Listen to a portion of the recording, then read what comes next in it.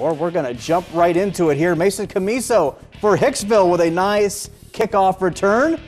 You see him following his blockers, and the kicker, pretty sure that's the kicker, brings him down, but he needs some help down at the 15. Hicksville would convert. How about another nice run? This is Cole Wertman with a nice hard run, but Fairview would score early and often. In this one, Cade Poulter is going to dump it down to Caleb Frank. He's going to get it down inside the 20. And then Riley Lucas up the middle, nothing but green in front of him all the way to the house for the touchdown. And we began with a kickoff return. We'll end with a kickoff return. How about Noah Hagerman for the Apaches? Gets it at the 20.